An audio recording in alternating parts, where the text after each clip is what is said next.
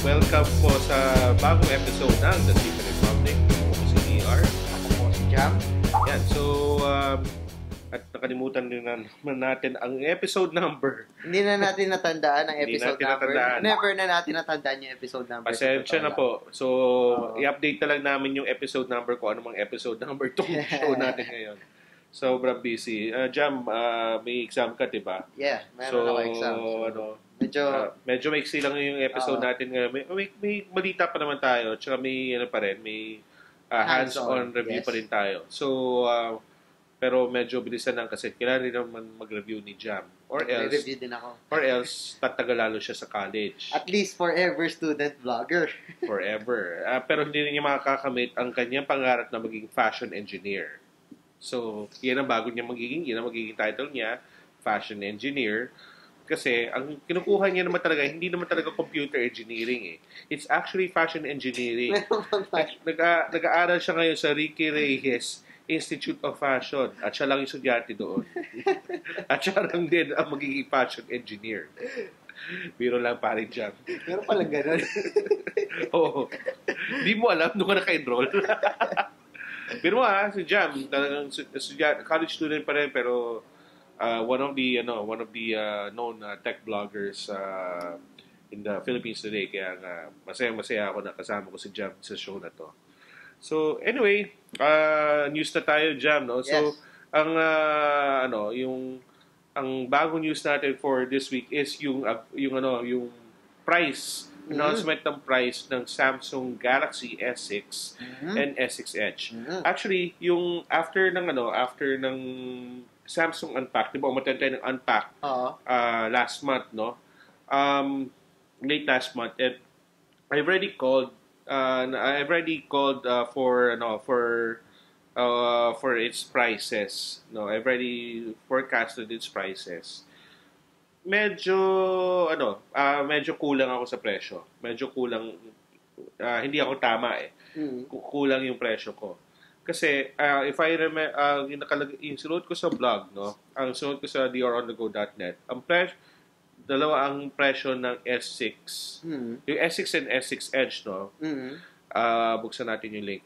Tapos, pero nakalimutan ko na yung forgot to mention is dalawang variants pala kasi it will be available in 32 and 64 gig. Yung prices na in-announce ng Samsung Philippines, walang 128 gig pa in-announce. Kasi, I'm not really sure. Ang isang dahilan kung bakit din sila nag-announce ng dalawang variants ng with two different memory sizes kasi wala nang micro SD card slots hindi na expandable yung storage ni Samsung Galaxy S6. Yes. So the better way na parang since na wala na si micro SD card slot, mag-offer na lang sila ng isang Samsung device which is the S6 na isa pang flagship smartphone na may mas malaking memory which is the 64 gig. Yes. So, I called for the price, no? Yung sabi ko dati sa article ko, sa blog post ko, nung March 1, 34,000 yung S6. And yung S6 Edge naman ay magiging 39,000. Pero yung nag-text sa amin si Samsung, may hindi pala yun ang price. Short ako ng mga couple of thousand pesos. Yeah. So according to Samsung, the S6 will start at 35,990 for 32 gig. Tapos pag sa S6 Edge, it will be priced at 41,990 also for the 32 gig version.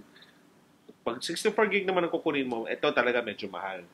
Kasi ang 64 gig, pag S6, mabibili mo siya sa halagang 39,900.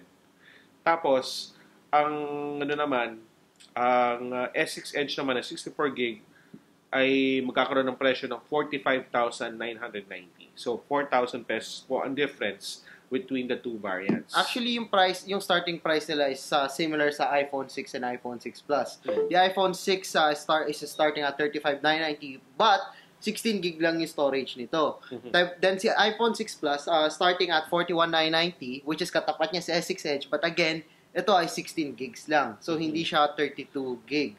So, pagdating sa memory size, mas prefer natin si Samsung Galaxy S6 and S6 Edge. At saka, huwag natin kalimutan, Jam, no? Actually, ito yung nakakalimutan or hindi na-realize siguro ng karamihan ng mga consumers or even or mga hindi naman talaga mga techie. Iba kasi ang mga file sizes ng iOS sa Android. Alam mo, 16 gig sa Android, actually malaki yun eh. Pero 16 gig sa iOS, hindi malaki yun. Actually, it's around parang 11 gigs or 12 gigs and then marami pang kakainin na mga... Hindi lang, okay, may sabihin natin may 11 gig ka, pero alam mo, kulang na kulang 11 gig kasi iba talaga kumain ng apps ang Apple. Malalaki talaga. Yun nga rin napansin ko. Malalaki. Kasi ako I've already noticed this ever since I've used the iPhone 4S. Yung nakuha ko siya sa Smart several years ago. Napansin ko na, shit, bakit nakakailang games pa lang ako? Ito na kaagad yung yung storage ko. So, alam mo yon, lalo na ngayon, nung time na yon, wala pa ako masyadong apps. Ngayon nga, ang dami-dami kong apps, wala na nga ako masyadong nilagay na games. 3 games nga lang yun, pambatang nga lang games yun para malaro ng anak ko eh. Pero, my goodness, 3 gigs na kagad yung natitira sa akin. Burahin ko yung mga pictures na yun. Sige, sabihin natin, binura ko yung mga pictures na yun, yung mga nasa camera ko. I will be left with 5 gigs. So, alam mo yun, it's very, iba yung yung app sizes ng iOS compared sa Android na magka 16 gig lang, pero yung mga games, ako na-compare ko yung mga games mas maliit talaga ang games ng mga file sizes ng mga games or apps ng Android. Now anyway, so 16, pero sabihin natin 16 gig for Android. Actually in today's standards medyo maliit. Kung wala kang external card, wala kang external memory card. So it's a good thing that Samsung made the 32 gig as the entry level. Actually, may Samsung Galaxy Note 4 is 32 gig. Nung 16 gig pa yung S5 ko, talagang gumagamit ako ng micro SD card. Pero nung nag-Note 4 ako, which is an internal storage na 32 gig, di na ako gumagamit. Parang okay na sa akin ng 32 gig. Okay naman na. Pero 16 gig medyo actually kulang sa akin. Lalo kasi yung mga apps din ng Android, namin na rin mga nagsisilabasan eh. At saka mabibigat din, bumibigat na rin. Lalo na yung mga games. Yeah, sobra. Alam mo, kung hindi ka nag-games, wala namang problema eh. Pero may mga, karamihan, yung mga, syempre gusto na lang may experience na magkaroon ng parang PSP-like na, na game on a smartphone. Yun, that requires, a lot of graphics. Which means kailangan yung app size niya malaki talaga. Right. So, 1.8 gig, mga ganon. So, malalaki talaga eh. So, you really need a bigger storage for that. So, anyway, alam mo, 32 gig solve na yan. Solve na yan para sa amin. Yeah, pero, if you have extra cash, you can get it, you can get the 64 gig version. And if you have a lot of cash, get the S6 Edge with 64 gig of storage. S6 Edge na lang. S6 Edge na lang. Alam mo, maganda yung S6. Don't get me wrong. Maganda yung S6. Pero, mas maganda ang S6 Edge, syempre. Oo, sobra. Lalo yung gold. Grabe, ang ganda. Alam mo, okay lang sa kung bigyan tayo ng gold. Okay lang po. Bigyan po kami ng gold. Thank you po. Hindi po namin nilalapit yung boss namin sa mic para marinig niyo po kami. Pero maganda po talaga yung gold. Maganda rin yung gold eh. Maganda yung gold. Sapatos ko ngayon, purple and gold. Bagay. Bagay. Alam mo, pag yan ang binigay ng Samsung, bibili na ako ng Fortuner na gold na rin. Para bagay lahat. Bumili ka na rin ng MacBook Gold. Oo, yung MacBook. Yung bagong MacBook Gold. Okay, anyway. Joke lang, Samsung. Hindi kami nagpaparinig. Nagbubulong lang. So, bukod sa availability sa announcement ng prices, si Smart nag-announce na rin. Actually, kahapon lang. Yeah. Pero matagal lang naka-up. Matagal na daw naka-up yung page, pero kahapon lang in-announce. Kahapon lang in-announce. Yes, kahapon lang in-announce. So, ano yung mga anong announcement dito, Jam? So yung bagong syempre, pinag-usapan na natin yung S6 and S6 Edge. Unlike the Galaxy Note Edge, both the S6 and S6 Edge will be available sa Smart. So, hindi na isang flagship smartphone. Dalawang flagship smartphone ang magiging available ngayon from Samsung. Magiging available sa Smart. So, if you want yung parang preview kits ng Galaxy S6 and S6 Edge, pwede kayong bumisita sa Rockwell, sa Smart Jump Center sa Mega Mall, sa Shangri-La, sa SM Dasma, SM Cebu, SM Davao, and SM Baguio na, well, if you want, makikita nyo dun yung S6 and S6 Edge preview. But if you want to register, you could check out na link sa baba. Okay guys, may link po sa baba. Just visit smrt.ph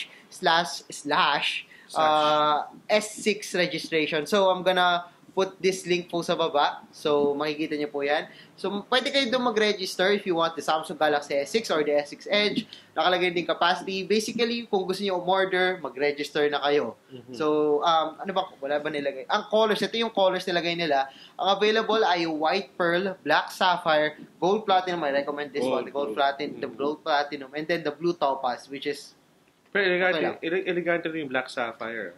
Tsaka yung blue topaz. Ang gusto ko yung emerald green. Actually, lahat naman sila elegante. Oo, lahat sila elegante eh. And buti na lang, may sinabi na ba kung anong plan? Wala pa naman sinabi. Wala pa sila minimension kung wala anong pang plan. Sinasabi ko anong plan. Pero abang-abangan natin at pag nagkaroon tayo ng mga availability ng mga plans. Magiging available pa yung green emerald sa Pilipinas. Oh, good. Sa S6 Edge. S6 Edge lang.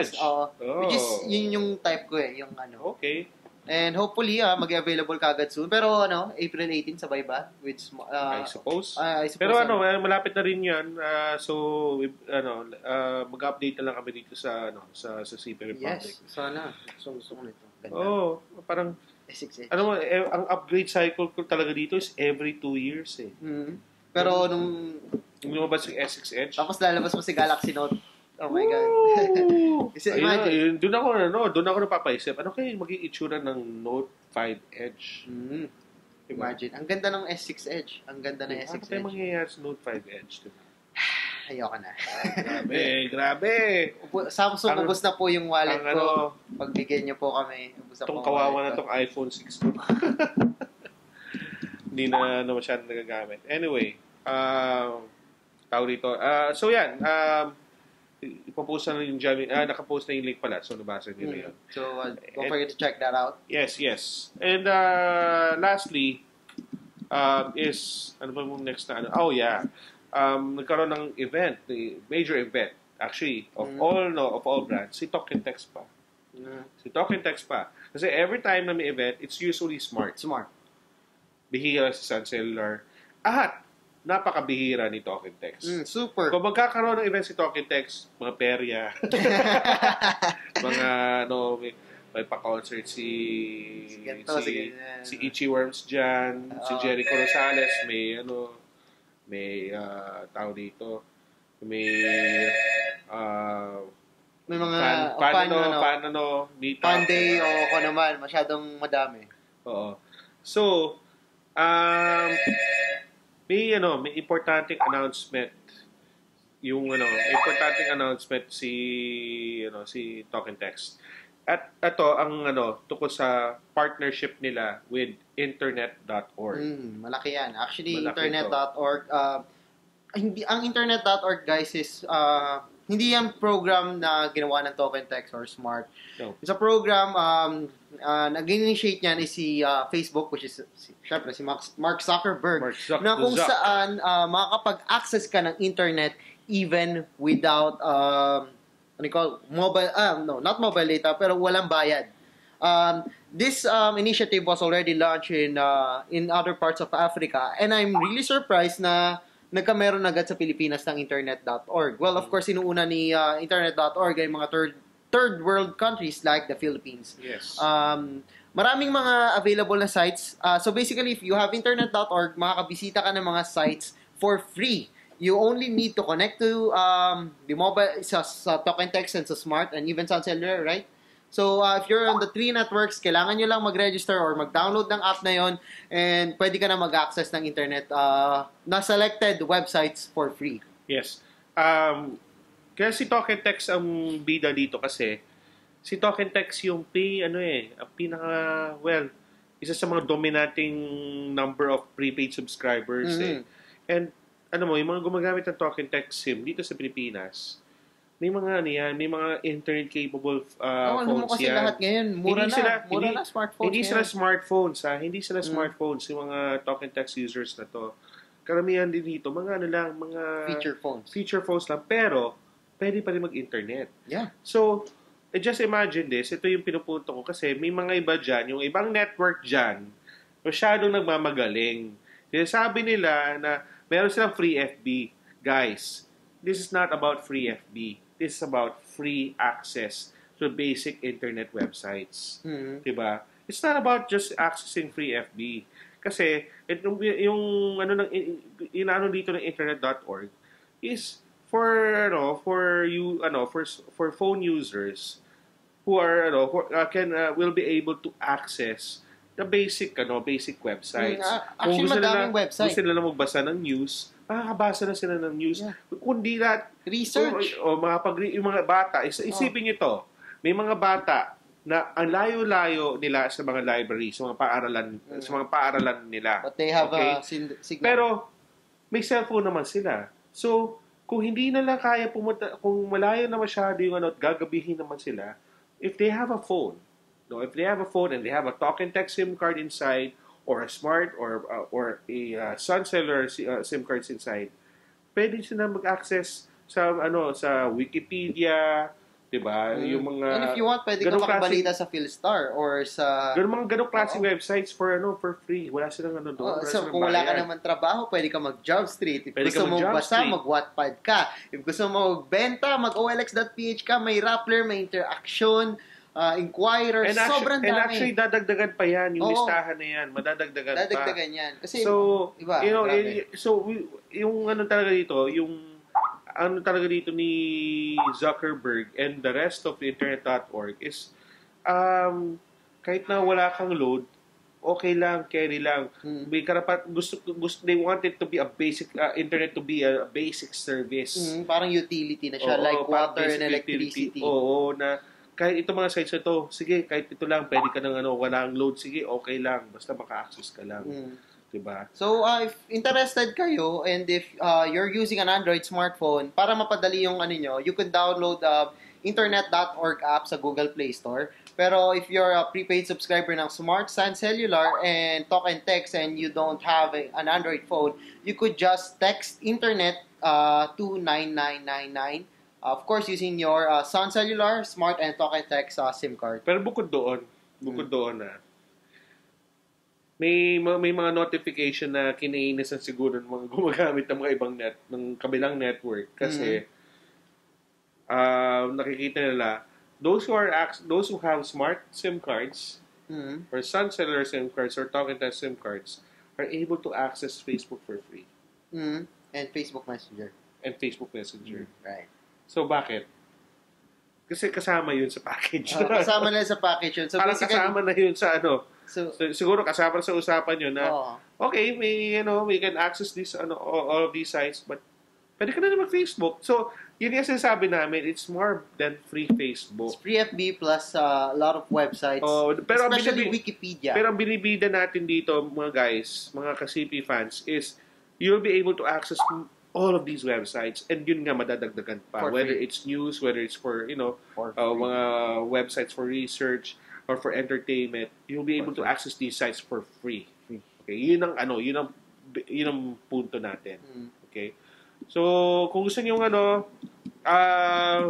talk and text, pinakita rin nila yung Panalo phone 3, tsaka yung Panalo phone Android, which we have already reviewed sa CP Republic. You can check out episode 6. Lagay ko yung link sa baba. Oo. Mahilig ako maglagay ng link sa baba. Bukod doon, yung kanina sa Samsung, baka mamaya, yung mga bagong CP fans natin, hindi pa nila napapanood yung yung preview sa hands-on namin ng Samsung Galaxy S6 and S6 Edge. Right. Nangyari yun, nung mismong launch ng S6 and S6 Edge, which is the unpack pala. Announcement. Not really launch. Announcement. Announcement pala. So, yun ang abangan din natin. Okay? Yun ang panoorin nyo pala. Yun yung panoorin nyo. Panoorin nyo lahat. Panoorin nyo lahat ng mga videos namin at mag-subscribe kayo sa youtube.com/thedrnetworks. So, yan. Diyan nagtatapos ang news natin for this week. Stay tuned for hands-on review segment featuring Star Mobile Play. So, huwag kayong alis.